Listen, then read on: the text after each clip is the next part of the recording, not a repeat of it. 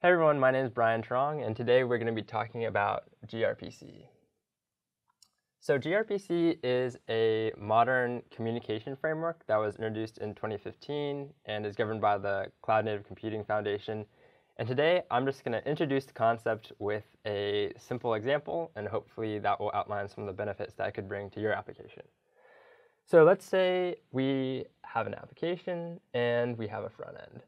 And I'm going to signify this with a little computer monitor. And the majority of the talk today will be about the backend layer. So let's say in our example, we have a backend microservices layer of Python. So let's say Python handles something like analytics. It doesn't really matter, but Python is one microservice. And let's say we have another in Java and one in Golang, for example.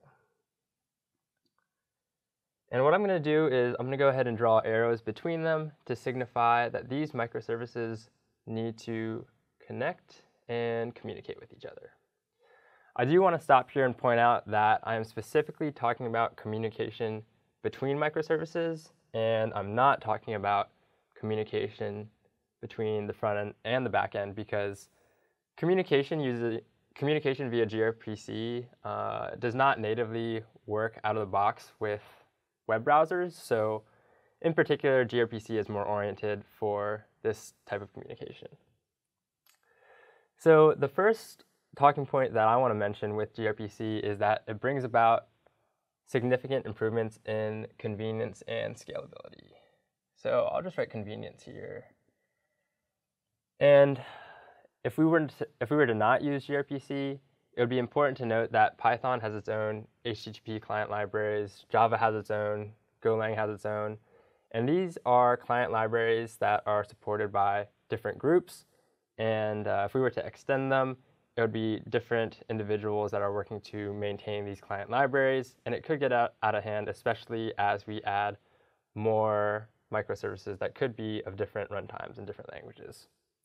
Now, gRPC handles all of the implementation to the HTTP protocol for us. So as a developer, we don't have to worry about that level of detail, since gRPC implements the connections with HTTP 2.0 for us. So that's something that we don't have to worry about moving forward. Now, on top of that, hand in hand with convenience is gRPC offers code generation. Now, you're probably wondering, how does code generation work? How does it know what code to generate and whatnot? And the answer lies in protocol buffers. And if you're not familiar with protocol buffers, you can essentially think of them as a form of a contract for communication. So traditionally, with an API, you don't necessarily have a API contract that is defined by the protocol itself. So if we're using REST, for example, you're just sending JSON messages, with key value pairs that aren't checked until you get to the receiving end, and that's where it handles it. But with these protocol buffers in the protofile, which is where you define what is essentially a schema for the data that is being sent, you can define things like the fields that you expect, which fields are required, which fields are optional, as well as the object types for these fields. On top of that, in the protofile for the protocol buffer, you also define the procedures that you expect to expose. And these are essentially defining which procedures. So RPC standing for remote procedure calls. You're essentially defining which procedures are callable remotely from other microservices. And what happens is, if you want to have the code generated, you run the protofile against a compiler.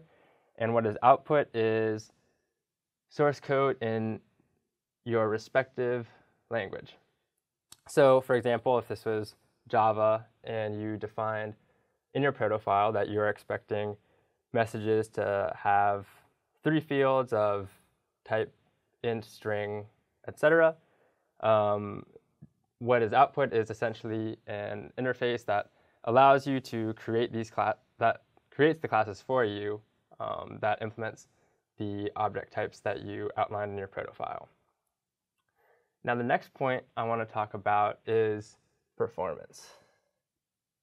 And we already touched a bit about performance, with HTTP 2.0 being a much more modern protocol than HTTP 1.1 that already delivers a significant number of improvements, but performance is further delivered with protocol buffers, as protocol buffers are serialized and sent as binaries across the wire. So if you're familiar with JSON, which I think is the de facto message type that is sent via REST API these days, you're probably well aware that JSON messages are not compressed or flat by any means, considering that they are key value pairs that certainly are not the most space efficient. With these protocol buffers, these messages are sent as binaries, which are significantly smaller than the normal JSON message. Of course, that begs the question, what about using something like gzip to compress the JSON message before transmission? And that kind of brings us back to convenience, in that if we were to use something like gzip or a tool to compress these JSON messages before being sent, you would need to import gzip or whatever compression tool you're using on each of the microservices, and that would be a bit of a pain over time, since you're basically working on different microservices and you're implementing that yourself, whereas with gRPC, this is all handled for you.